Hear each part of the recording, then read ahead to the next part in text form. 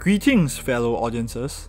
In this video, you will be presented with the virtual exhibition tours of our Sji artists.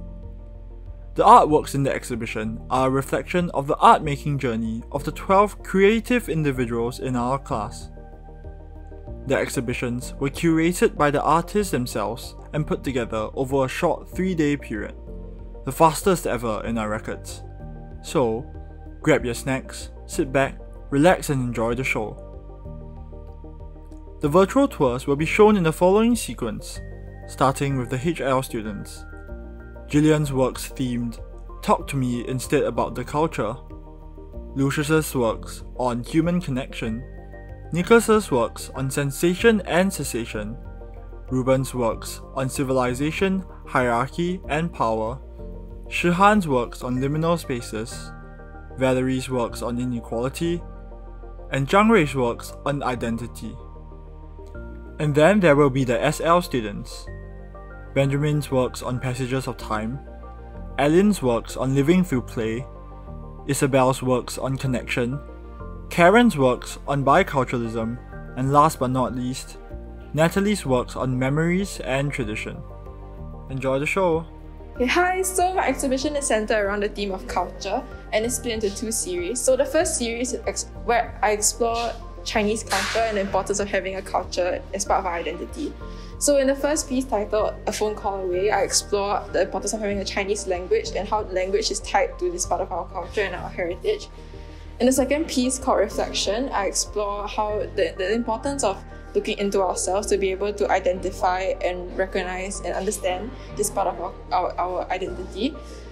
In the third piece titled Culture Climb, I explore how culture encompasses many parts of our lives, and it's very important to be able to hang on and still have that connection between our culture.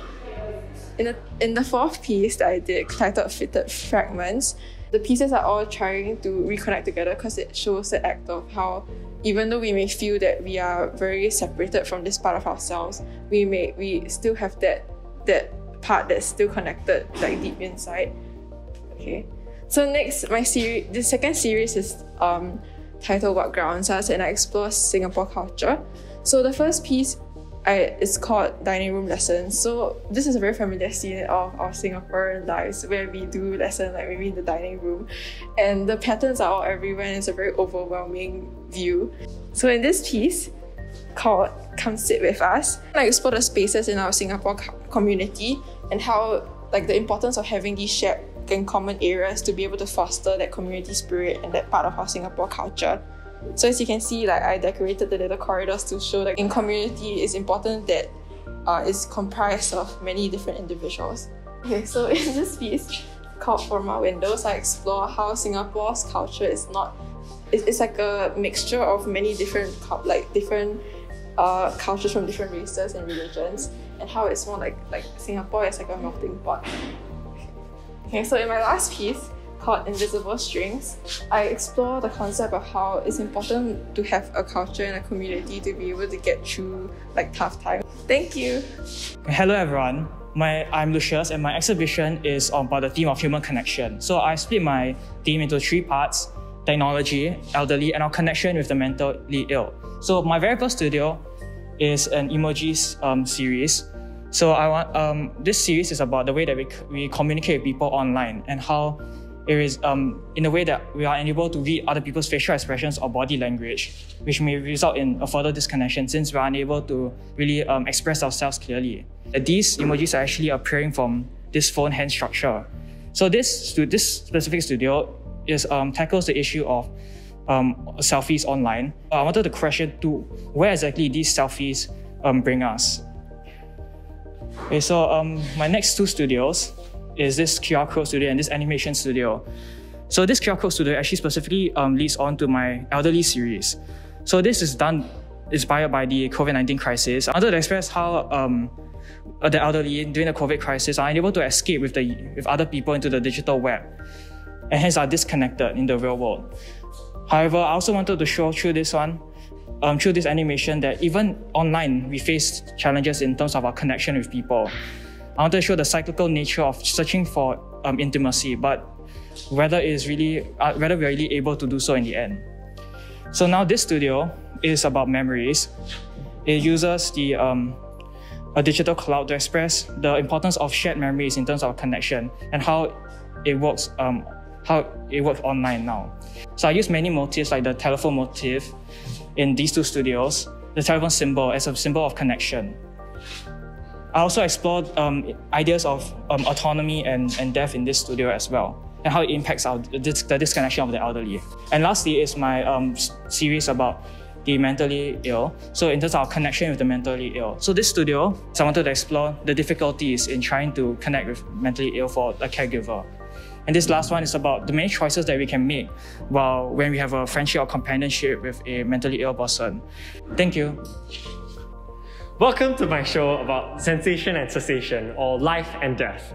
So I broke up my show into 3 separate acts. The first being life, the second being destiny, and the third being death.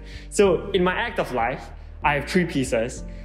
Firstly, we have Viamus Moriens Est, which is Let Us Live Since We Must Die. It talks about how living is more than just existing and how it's a conscious effort made by everyone.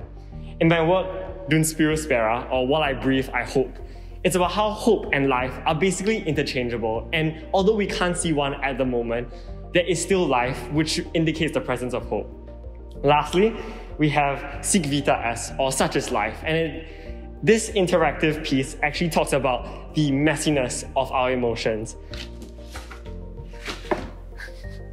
In my second act of Destiny, I look at life from a more macroscopic perspective.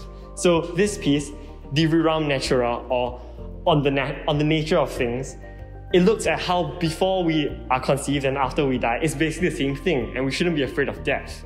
In this piece, which is reminiscent of an aerial view of a roller coaster, it talks about how God would see our lives as almost a 2-dimensional plane, but every decision and thing that happens to us happens for a reason, and it's all part of God's plan. In my third act of death, I approach death from 3 different perspectives. A universal perspective, as seen from my piece, Tempus Vincit Omnes, my piece on culture, which is Memento Mori, and my last piece on Ave Aquas Vale, or Hail and Farewell. In my piece, Memento Mori, I look at how our perceptions of an objective thing such as a number 4 can be perceived differently because of our cultural and language lenses. In my last piece, Ave Aquas Vale, it is actually a tribute to my late grandfather who passed away recently. The shape is almost reminiscent of a magnetic field, which represents how, like magnetic fields are electric fields from a different frame of reference, so too maybe death is something else from a different plane of existence. Thank you, that's all. Hi everyone, welcome to my exhibition. Throughout my body of works, I tried to explore power and hierarchy in society. So this over here is called Playground. It's an installation piece made out of 3D printed blocks. I tried to explore societal structures from the viewpoint of a child, where everything is chaotic and confusing. So this is Penrose's Gambit. It is a 3D model that I printed out and paper cut. It is a representation of how power is a social construct and how people's perspective of power depends on how they see themselves in society. This is Hive Inc. It was the first artwork that I ever made, and it's a board game set in an office. It's a playable board game, and I tried to emphasize the imbalance of power in the workplace through this game. This is Queendom. It is one of my last pieces. It is a 3D model, and in this piece I wanted to explore female empowerment and how women fight back against a system that oppresses them. This is Checkmate. It is a chessboard made out of red thread. I wanted to explore the idea of red thread as a cultural symbol in Asian societies.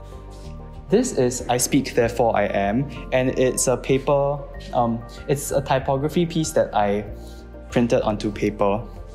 It represents the power that typography has over the way we communicate and how it has evolved and matured over the span of many years. This is Overseer. It is a photography piece that I edited in Photoshop. It is a representation of mass surveillance in society. This is Unplugged. It is a mixed media poster and it is enabled by an augmented reality filter. I wanted to discuss the implications of technology and our reliance on the digital world. Thank you. My exhibition focuses on liminal spaces, which are transitional spaces or periods. It is in this liminal state that things are lost, like how one might lose personal belongings when moving houses. Loss is inevitable when transition occurs. The exhibition is divided into 3 sections, each exploring a different kind of liminal space, and the final work that acts as my own self-reflection of the issue. The first section consists of 3 artworks, White Only, I Was, and Values. These pieces look at the liminal space between our thoughts and the words we say. I use footwear to represent societal standards and how these standards inhibit us from expressing ourselves. The next section includes 3 more artworks, Void, Stop U-Turn, and 105 Arriving. These pieces look at the physical liminal space and how we neglect the physical space and structures around us. In a hyper-efficient society like Singapore's, we are always looking for ways to maximize our time, to go from start to end as quickly as possible, forsaking many interesting places around us. The third section consists of 2 pieces, a series of tubes and Screaming Head. These 2 works explore a more contemporary form of liminality, the digital realm. The internet is a platform which many post photos or texts on. However, this is unlikely the end of the process, as the true destination would be the viewers of said post. This makes the internet a liminal space for these posts to travel from one person to another. My last piece is my own reflection of liminality as a whole, Lazy River. It explores what I find extremely endearing about liminal spaces, the endless possibilities that can come from it, and that we should use these periods as a momentary respite from the never-ending wants of life.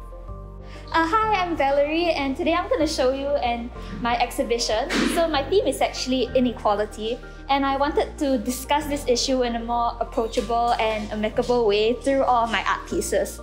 So I started off with the school context, where I wanted to discuss the inequalities faced by students.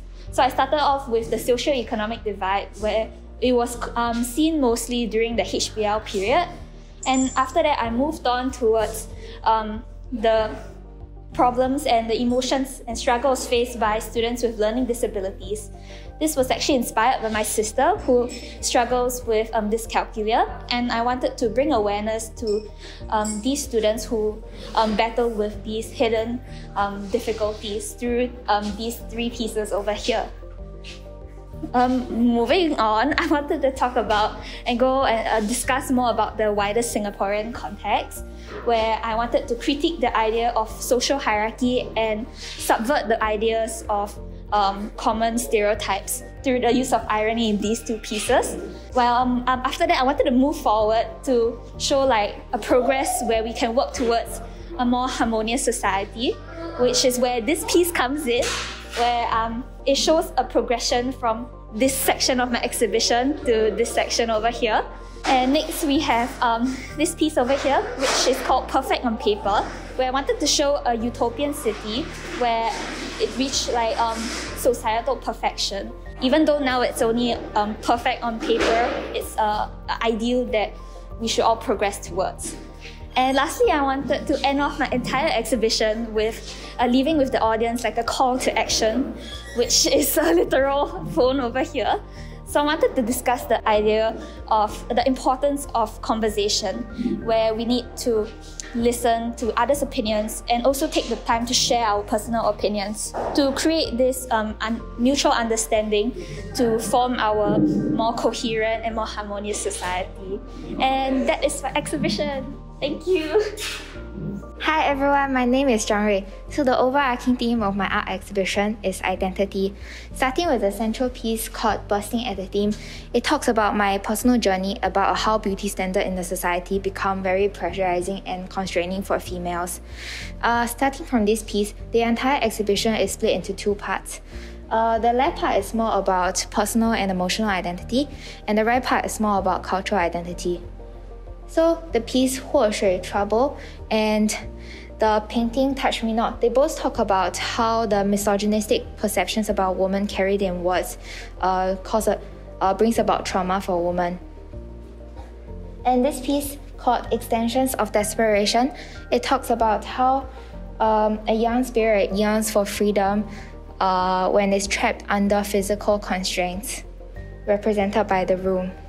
And This piece called Breaking Down 2, it talks about how the chaos when we transition between different life stages brings about self-destruction, represented by the hand scratching through the head. Okay, moving on. The watercolor painting The Irrevocable, it talks about the negative impacts of globalization and how cultural homogenization brings about detrimental effect to the cultural diversity in the world. And this piece called The Confluence, in contrast, it talks about the positive impacts of globalization and how Eastern and Western culture come together to bring about a new cultural form. And this painting is called Breaking Down 1. It depicts the process of urbanization in China. And this piece is called Dreamy. It talks about my own cultural root and shows the traditional Chinese architectures from my hometown. Yes, that's it for my exhibition. Thank you everyone, bye bye. Hi guys, welcome to my exhibition. My art theme is Passages of Time, and I have a total of 6 studios, each representing a certain period of time in my life where either I developed or society developed as a whole. So let's just start with this piece here. This piece was taken using the fast shutter speed photography technique, where the pictures were captured in milliseconds so that I can freeze rain literally in time. Whereas the next piece here uses a technique of long exposure photography, where I captured light streaks and painted with lights in my room to show a progression of my mind state during the JC period. The next one, as you can see here, this cycle that is supposed to look like a clock is representative of a day in the life of a person who is attached to, addicted to, and not attached to technology. The next one here, this piece, Through the Looking Glass, is supposed to be representative of the circuit breaker period where everyone was locked at home and had nothing to do. So we had to just look out of our windows and observe the surroundings, and then we start to notice little things that we usually don't notice. And then this centerpiece here, there is a paper cut sculpture of installation of a watch. The construct of time is supposed to be representative of my 4 years of art making journey in SJI, showing how individual fragmented pieces eventually piece up to one perfect piece. And last but not least, this film strip looking piece, Stream of Memories here, is a compilation of memories of 3 generations, myself, my parents, and my grandparents' memories all in one piece, where the multiple generations of memories intertwine and interlink, showing how the past can link all the way into the future. So each piece here is a piece of time. So we have everything from milliseconds all the way to seconds, to days, to months, to years, and from past all the way into the future, into infinity. Thank you. Hi, welcome to my exhibition. So the theme of my exhibition is understanding life through play. And so in each work, I incorporated an element of a game or a toy, and most of them center around trying to understand how our experience affects our perception of the world. So my first work is about how seeing the world through somebody else's eyes or understanding somebody else's perspective helps us gain empathy. And I included the element of a game or a toy in the form of a kaleidoscope. My next one was about how our emotions play a very big role in how we perceive things. And so in a society where we don't really talk about our feelings, I wanted to create a game that allowed us the space and the time to process them. So this work was about sensory processing disorder and how it affects people's experience of the world. Moving on from there, I wanted to look at how people's experiences are also affected by their own mind. And in this case, it was about how children are often, we pride the imagination of children, but when they start school, we don't see it as something that's as important. And so I wanted to create this work to portray the struggle of focusing for a child who's imaginative. Later on, I was moving to more general ideas. And in this piece, it was about how our perception of time is shaped by how much we have lived and how much time we have left. And finally, this one was my favorite piece, but it was about how our entire experience and identity is shaped by all the things we've lived through before. So I got people to write about their childhood memories, and I collected them to form this big mobile of memories that form our identity.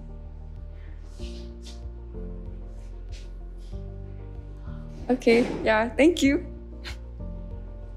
Hi, I'm Isabel Liu. Welcome to my exhibition.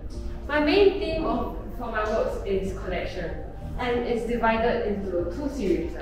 The first series focuses on connection to culture from a personal lens. My first work over here is inspired by Da Vinci's Last Supper. It depicts the traditional Chinese reunion dinner with a twist. That is because everyone's on their phones, and this creates a feeling of isolation and disconnect from both each other as well as the elders of the family.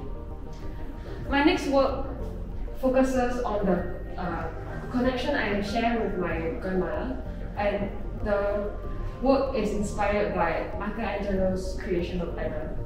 The distance between the hands is representation of the generational gap between us, and it's bridged by the bajang that is traveling from her hand to my hand. Next, we move on to the second series, which focuses on connection from a broader perspective. This work focuses on the interconnectedness of the ecological system. Next, moving on to this work, I wanted to capture the COVID-19 moments and the new normal that we now have to live with in a fresh angle and perspective. I wanted to capture the things that we normally would pass by in our daily lives without a second thought or a second look. Now moving on to the last work of my exhibition. This piece was inspired by my old family photo albums. So the aim of this work is to juxtapose past and present using pictures and places that are still around in Singapore, but they may not be around in the future. And I wanted to present them in a photo set to juxtapose past and present. Hello, I'm Karen. Welcome to my exhibit. My exhibit is about my cultural identity as a half Japanese and half Singaporean. Yeah. So firstly, this is Tadaima, or I'm home. This studio is about how home, while it's a tangible physical space, is shaped by intangible emotional connection. Yeah. And moving on, this is Hiroshima, which depicts a mushroom cloud, a reference to the Hiroshima bombing, except made of school desks. This work is about the failure of both the Japanese and Singaporean education system in telling the opposite side of the story in World War II. Yeah. And next, we have Illuminance, which is about my initial impression of Singapore's urban jungle. When I first moved to Singapore from the suburbs of Japan, I was overwhelmed by the number of high-rises there were. The standardized architecture made it very indistinguishable that there were homes in these buildings. This is why I felt the city came to life at night when windows lit up and each of them were representative of an individual life. Yeah, moving on. This is 1980. To the left is the Ise Jingu, and to the right is the HDB flat. The Ise Jingu is a Shinto shrine that is traditionally rebuilt every 2 decades. The HDB flat is a 99-year leasehold property that can never be truly owned forever. Both these places are symbols of impermanence. I also wanted to allude to this impermanence visually with the translucency of not just the medium tracing paper, but also of the buildings themselves. Yeah. Okay, and lastly, this is Transience. Transience depicts my perspective at the early stages of my migration from Japan to Singapore, when I saw Singapore as reality and Japan as memory. Here, the congruence of the composition of the Singaporean Stephen Station contrasts the disorganized one of the Japanese Hakuraku Station, which reflects the respective objectivity and subjectivity of reality and memory. Yeah, that's my exhibit. Thank you. Hello guys, so the whole theme of my exhibition is about memories and traditions. Both for this first work is about the forgotten beadwork stitching in Peranakan culture, and this is supposed to allude to the clouds fading away, and each ring is supposed to represent like the beadworks whereby you stitch in and out. And then for this second work I have here, it's supposed to showcase about the importance of oral histories as a way to remember our cultures and traditions. So this also alludes to my Peranakan culture, whereby it's supposed to represent my family sharing stories of the past and present. For my third work here, it's supposed to emphasize the matriarchal household in the Peranakan families, whereby the mother is the queen of the household. And this also can symbolize like she's the queen of the kitchen, as traditionally Peranakan women are supposed to have great cooking skills.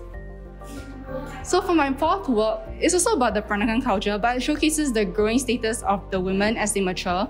So firstly, this is before marriage. And for the second one, is supposed to be like when their mother-in-laws have to like so-called grade them on their cooking skills and their sewing skills.